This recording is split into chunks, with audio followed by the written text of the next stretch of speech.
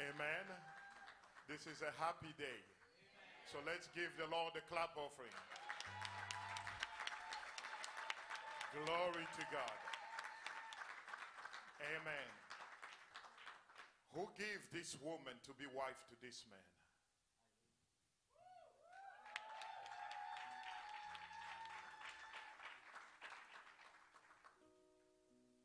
The congregation might be seated.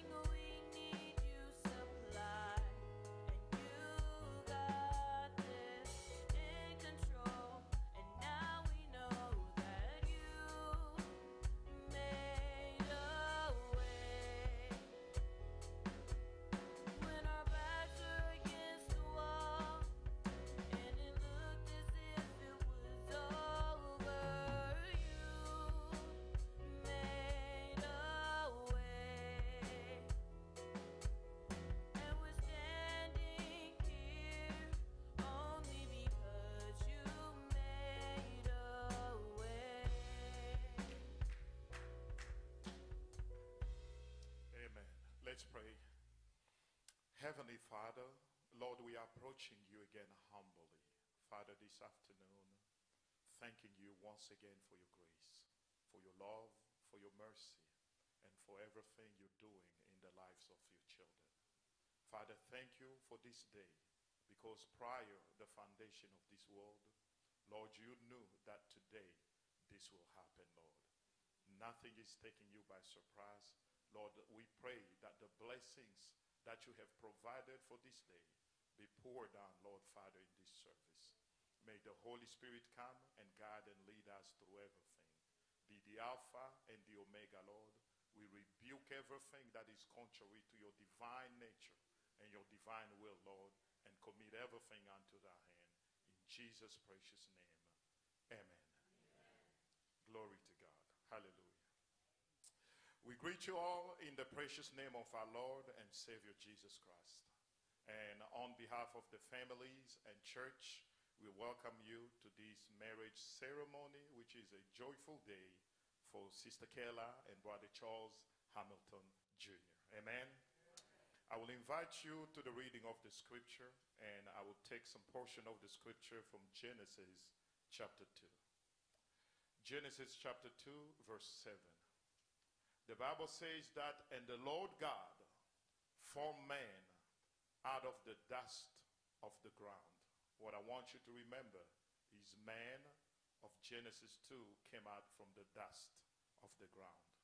The scripture continues, and breathed into his nostril the breath of life, and man became a living soul. Verse 18, the Bible continues and say, and the Lord God say, it is not good that the man should be alone. I will make him a helpmeet for him. So the one who saw that God being lonely is not good, it's not me and you. It is God himself who saw that it was not good for man to be alone. Verse 19, and out of the ground again, the Lord God formed every beast of the field and every fowl of the air, and brought them unto Adam to see what he would call them. And whatsoever Adam called every living creature, that was the name thereof. If you notice here, the body of a man that was formed in Genesis 2:7, and the beast and the fowl, everything came out from the ground. Amen. The Bible continue on verse 20, and Adam gave names to all cattle, and to all fowl of the air, and to every beast of the field. But for Adam there was not found an help meet for him. And the Lord God caused a deep sleep to fall upon Adam, and he slept. And he took one of his ribs and closed up the flesh. He never left it open. He closed up the flesh instead thereof. And the rib which the Lord God has taken from man made he a woman, and brought her unto the man. It was God who made the woman and took the woman and bring her back to man. Amen.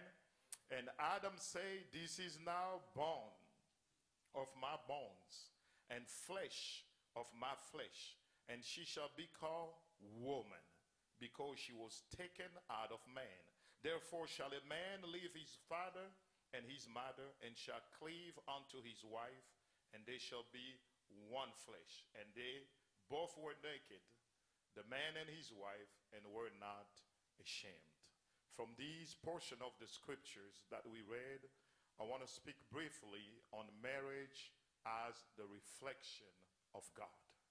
Marriage as the reflection of God. If you open your scriptures, which I don't want you to do now, in the book of Genesis, Genesis started with the genealogy of the earth. It tells us how God began to create from the first day all the way to the seventh day, where God rested himself. On the first day, we found out that the light came out. On the second day, God divided the firmament. On the third day, the ground of the earth came out. And out of the ground, God began to bring grass, began to bring trees and all kind of vegetation, in other words, botany life. And then from there, on the fourth day, God spoke that there will be lights on the firmament, and the zodiac began to be expressed on the face of the sky. On the fifth day, we found out that God progressed in his work, and he began to create the cattle, the fishes, the fowl, fill up the seas, and the air was filled with all kinds of birds, and he created also the creeping things. But I'm going to stop right there before I can get on the sixth day. And everything that God was creating from the first day all the way to the fifth day were only expressions of God. The Bible says in Psalm chapter 19 verse 1 to 3 that the heavens declare the glory of God, and the firmament showeth his handiwork. Day unto day uttereth speech, and night unto night it showeth knowledge. There is no speech, no language where the voice is not heard. In other words, everything that God created, when you look at the sky, there is an expression of God through the sky. The Apostle Paul in Romans chapter 1 verse 20 says that, for the invisible things of him from the creation of the world are clearly seen, being understood by the things that are made, even his eternal power and Godhead, so that they are without excuse. In other words, everything that God was creating, whether it was a tree, whether it was a fish, whether it was a fowl, whether it was a creeping things, whether it was an animal, everything was only expressing God. Can you say amen? And then we notice here that in Genesis 2, man was made out of the dust of the ground. And not only was man made out of the dust of the ground, but the creeping things, the animal, the beast, and the fishes, and the fowl, everything came from the dust of the ground. Even though one from another are different in their species, yet nevertheless everything came from the same source and the same material. Paul say in 1 Corinthians chapter 15 verse 39 that all flesh is not the same flesh, but there is one kind of flesh of man, another flesh of beast, another of fishes, and another of bird. But all these flesh came from one source, which is the ground or the dust of the earth. In other words, man of Genesis 2:7 was not in the image of God. The man of Genesis 2:7 was in the image of an animal. In the message in question and answer on Genesis in 53, Brother Branham says, and then he put man in the dust of the earth, which was first man, Adam. And that man was made after the image. This human man here is made after the image of an animal. These human bodies are made in the image of animals. Amen? We all are subject to corruption. If a man die, he rot. We must bury him. If a fish die, the fish rot. If an animal die or a dog dies, we must bury that dog. If not, it will stink. Because every flesh, whether it's a man, whether it's a fowl of the heaven, whether it's a fish, whether it's creeping things, everything came from one source, which is the dust of the ground. And all those sources are corruptible or subject to corruption. In Romans chapter 1, verse 23, Paul says that they changed the glory of the incorruptible God into an image made like corruptible man. So man is corruptible. He said in the image of a corruptible man, and the bird and the four-footed beast and creeping things. So Paul here again in Romans 1:23 is showing that every flesh is still corruptible. Man is corruptible. Animals are corruptible. Creeping things are corruptible. Fishes are corruptible. Birds are corruptible. Why? Because they came from the same source. They came from the dust of the earth. There was only one man that could defile that law, because that man was not you and me. That man was the visible image of the invisible God, and his name was the Lord Jesus Christ. That's why the scriptures say that God suffered not his body to see corruption. That was the only body that could not rot. And he could not rot because that was God himself made flesh in a human being. Everything else could rot except the body of Jesus Christ. So what I'm trying to say here is everything that was created was only an expression of God, but it was not the image of God. If we go back now in Genesis 1, verse 26, the Bible says that God said, let us create man on the sixth day in our own image and in our own likeness. That is the man that was created in the image of God. The animal expressed God, but they were not the image of God. The trees expressed God, but they were not the image of God. Amen. The creeping things express God. The zodiac express God, but none of them were in the image of God. That's why God was not satisfied until he could create something that looked exactly like himself. Amen. And the Bible says in John chapter 4 verse 24 that God is a spirit. So if God created man in his own image, in his own likeness, what kind of man was that man? That man was a spirit man. So the image and the likeness of God is not the man of Genesis 2:7. The image and the likeness of God is the man of Genesis 1:26. It is a man that was made in his image, in his own likeness, and that man was a spirit man. Amen. That's why when Jesus came, Jesus said that man shall not live by what? Bread alone.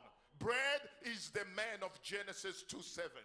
But man shall live by every word. The man that lives by the word of God is not the man of Genesis 2:7. It is the man of Genesis 1:26. Amen. The image of God was created in Genesis 1:26. That's why Jesus said that, woman, the hour cometh, And now is that the true worshiper must worship God in what? In spirit, because that is the image of God. The true worshiper will worship God in spirit and in truth, because the spirit was the image of God. And if you look at that image, when he came out from its own birth, God never created only a man. The Bible says that he created man, male and female. Amen. So from the very birth of a man, out of his own creator, man came as a joined unit, as a dual being, as a man that was already connected to his mate. In other words, from eternity, we were already joined together. Amen. What God did in Genesis 2 to take the woman and bring him to the man is only to reflect what already existed in Genesis 1. Man was already joined to his wife. Man was already connected to his wife. Man could not be separated from his wife. And when in Genesis 2, God separated the woman from a man, that's why God instituted marriage. Why? To bring the woman back to her position. What is the position? Is to reflect God, because God also is male and female. That's why he created man in his own image, male and female. That's why marriage is an institute of God. Everybody here? That's why marriage started as the first thing in the book of Genesis, and marriage ended the book of Malachi. Marriage started in the book of Matthew on the first chapter, and in the book of Revelation, we also talking about the marriage of the Lamb. And even the first miracle that Jesus done, he made it, he completed that miracle during a wedding day, because weddings are special. Amen. The Bible says in the book of Proverbs, verse 18, 22, chapter 18, verse 22, the Bible says, whoso findeth a wife, findeth a good thing, and obtain favor of the Lord. So when you find a wife, young man, there is a favor of God that is connected to a wife. That's why sometimes you will notice, not only sometimes, but most of the time, when a man is single, it looks like he's spinning around.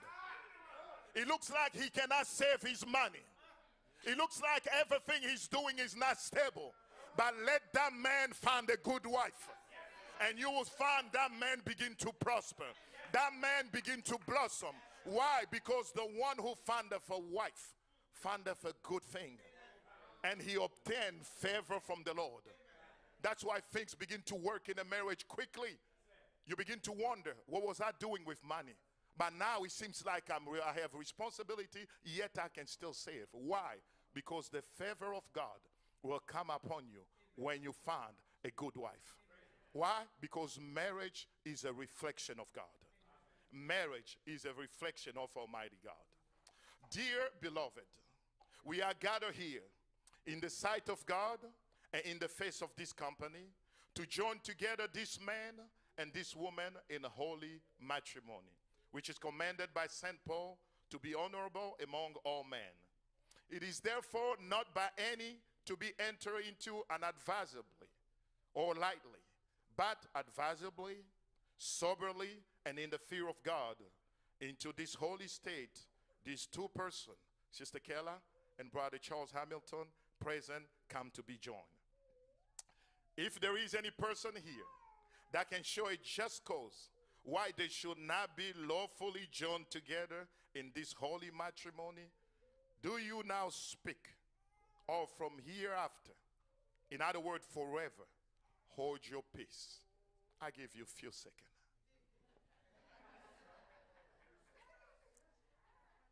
So I have not heard anybody. So forever, hush. I will require forever. Everybody okay? I will require and will charge you both, as you shall surely answer at the day of judgment, when the secret of all hearts shall be disclosed, that if either of you know any impediment, why you should not be lawfully joined together in this matrimony, Do you now confess it? For be it assured unto you that any couple that are joined otherwise than God's word do allow their marriage is now lawful. By duly believing that you have considered this solemn obligation that you are about to assume, then that you have prepared to enter upon the same reverently, discreetly, soberly, and in the fear of God. I shall propose to you the marriage covenant. I will require the token of this love. Thank you.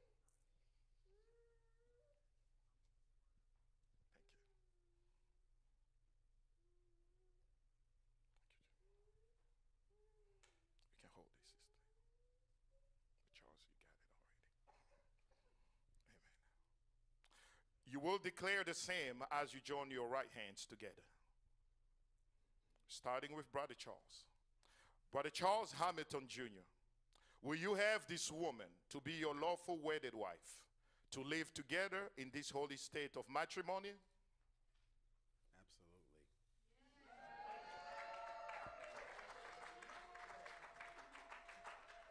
Give him some volume, please, brother, so everybody can hear it.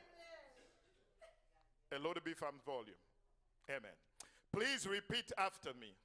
I, Charles Hamilton Jr., I, Charles Hamilton Jr., take you, Kayla Hamilton, take you, Kayla Hamilton, to be my wife, to be my wife, to have to have and to hold and to hold from this day forward.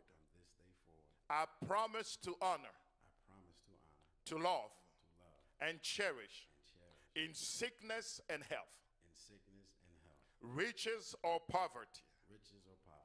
I will forsake all others I will forsake all others and cleave only unto you and cleave only unto you until death do us part, until death do us part. according to God's holy ordinances. According to God's holy ordinance, I give you this ring I give you this ring as a token of my love. as a token of my love.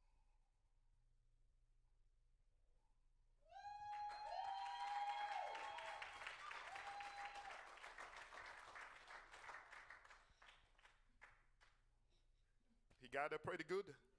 Praise God. Now, Sister Kayla Hamilton, will you have this man to be your lawful wedded husband, to live together in this holy state of matrimony? Yes, I do. Please repeat after me.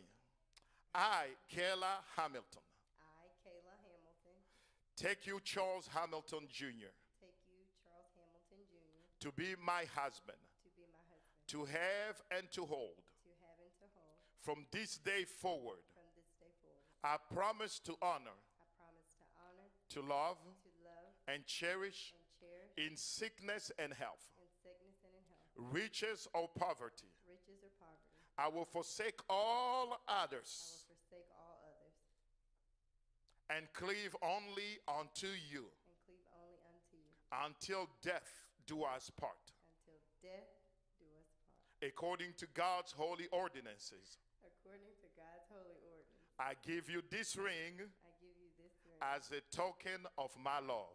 as a token of my love.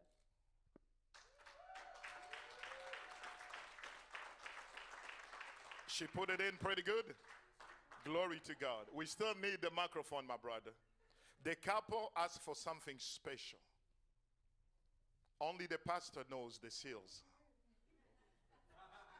They both sent me what they want to express to each other. So I'm the only one knowing. But now those seals are going to be broken. So each other want to pour their heart to express exactly what they're feeling toward one another. So Sister Kayla, you go ahead and start. To my Charles Allen, the love of my life, where do I begin? We met each other in 2009 when we were two broken people not looking for love. But somehow the Lord saw fit to put us together. We have had our ups and downs, but I would do it all over again with you. When I was 16 years old, I prayed for my husband in specifics. And by golly, the Lord Jesus Christ loved me enough. He gave me every quality I asked for in you. You may not have had our first, but we are going to have our present and future together. I love how we raise our children with Christ being our headship. I love how you seek God's face before every decision concerning our lives and family. When I think of my Charles Allen, I think of how caring you are towards others before your own needs and wants. I think of how humble you are even when you should be upset. I think of how acceptable you are to my needs. I think of how responsible you are with our family by leaving us to provide in Kentucky. I think of how loving you are when you kiss my head as I sleep or as you leave in the middle of the night to go to work. I think of how elated you get when we are running around the house, playing and cracking jokes on one another during family time. I think of how silly you are with us at times and how serious you get when I spend too much. I say all of this to say that for the first time in my life, I have found true love, someone I can truly call my own. I see why the Lord put us together. He took two broken people and made us whole. He made us whole, and we are now whole together. We get to share this beautiful life together and show our children what a Christ-led marriage looks like. With Jesus Christ leading the way, we cannot fail. I love you, Charles Allen. Praise God.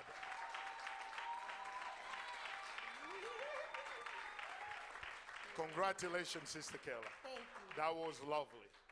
Go ahead, Brother Charles.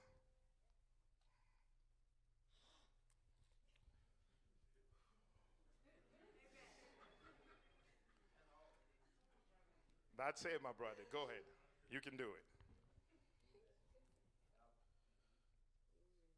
From the first time I met you, there was a mystery about you.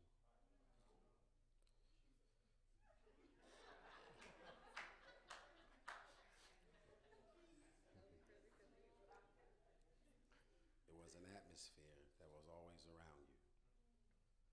I could see it in those priceless hours just talking and playing board games. I would watch you for hours while you would walk and talk, while we played games, while you laughed, even when you slept. And I could never figure out what was luring me in.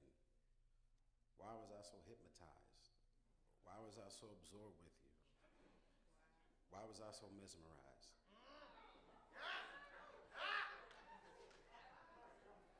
What I've learned about mysteries is that you cannot figure them out. They have to speak for themselves. They have to tell you what they are. They have to tell you what they mean. But from the very first time that you see it, in the end you understand it was telling you the whole time, and I missed it.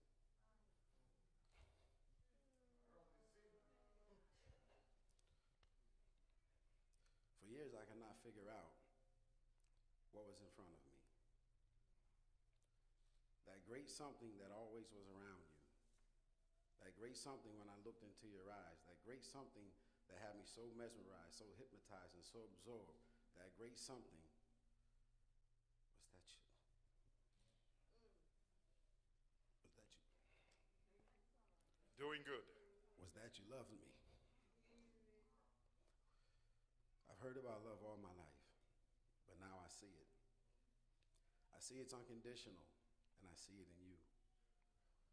For the rest of my life, I will express to you the same love and dedication that was hidden to me but was always known to you. I will preserve every moment. I will shelter each and every moment, each and every memory within my heart. I will treasure all of you, all of your beauty, all of your joys, all of your sadness, all of your imperfections, all of your battles, all of your shortcomings. Any and everything that involves you, I want to be there with you, walking with you, and embracing every moment I can, because all I want is you. Many people don't live out their dreams or true happiness. They fantasize, they wish, and daydream about what it could be, only to realize they're living with regrets. The opportunities they missed, the courage that they lacked, and the know-how to execute. I'm living my dreams. I'm placing my happiness in you. The things I fantasize in a wife have become my reality. And my reality gives me no time to daydream. In you, I have found the courage to execute any and everything that comes my way. I have found courage to love beyond our disagreements, and my only regrets are the opportunities that I missed to express all of my love to you. From this day forward, I promise anew to you to be patient when I don't understand your emotions. I promise to dedicate myself to give you security in your affections. I promise to be more sincere with your passions. I promise to answer before you ask in those silent moments when your atmosphere is communicating to me. I promise to love you with all joy and sincerity. I promise to accept and carefully nurture the changes that you go through in life, considering myself because you are a part of me. Amen. These things I promise to you from now throughout eternity, because from now throughout eternity, I will share these things with my best friend. Let's give the Lord a clap.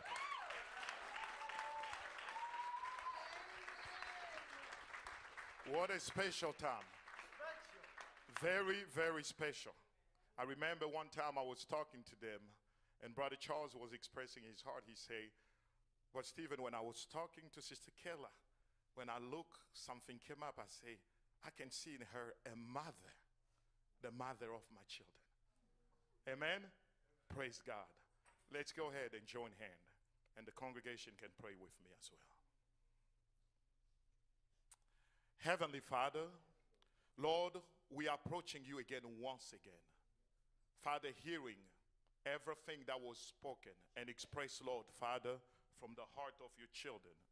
Lord, it is nothing but the working of the Spirit of God in the life of your children. Lord, they have experienced one another throughout the years. But what I'm praying is for a new oil.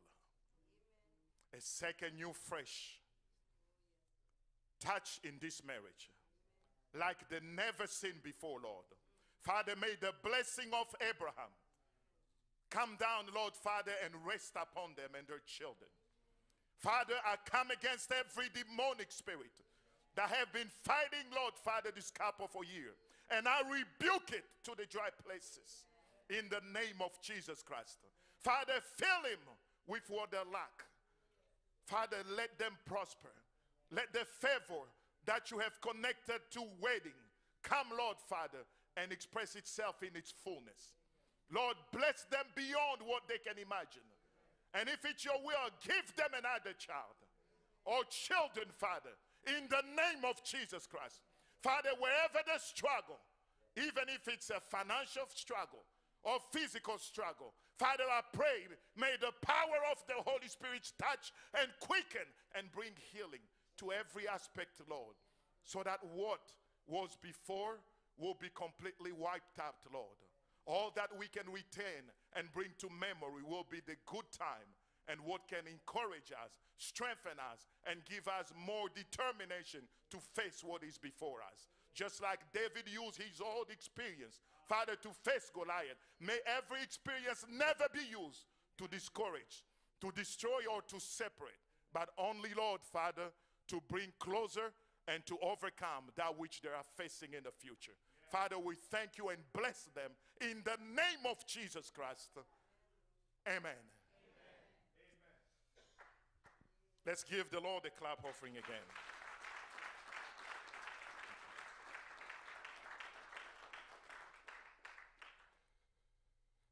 Glory to God.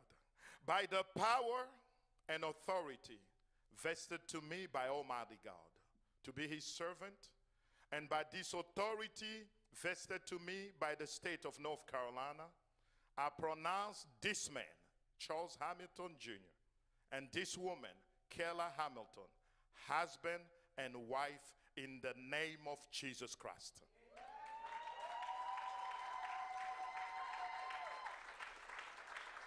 And listen to this carefully. What God has joined together, let no man, man means man. Let nobody put it asunder. Brother Charles, you can now lift up the veil and kiss your wife.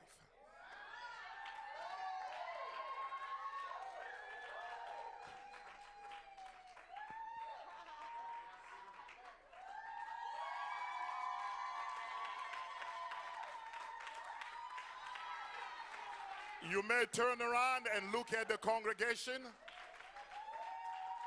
Ladies and gentlemen, I'm introducing you the couple of Charles and Kayla Hamilton Jr. God richly bless you. You may turn on the light.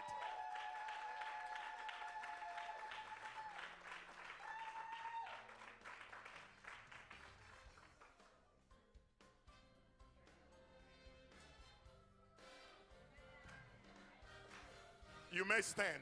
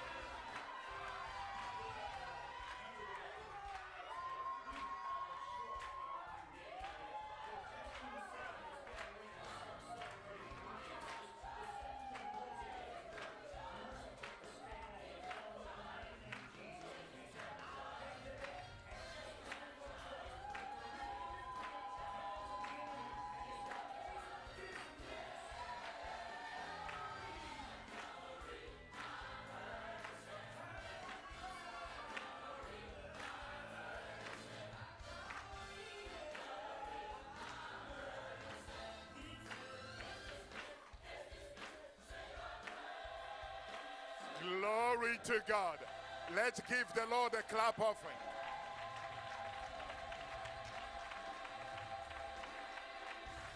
Remember, when you get to the reception area, make a left. If you have some confusion, you can just follow somebody who's going there. So it's a little bit confusing. There is a picture. When you get there, make a left. Take a left.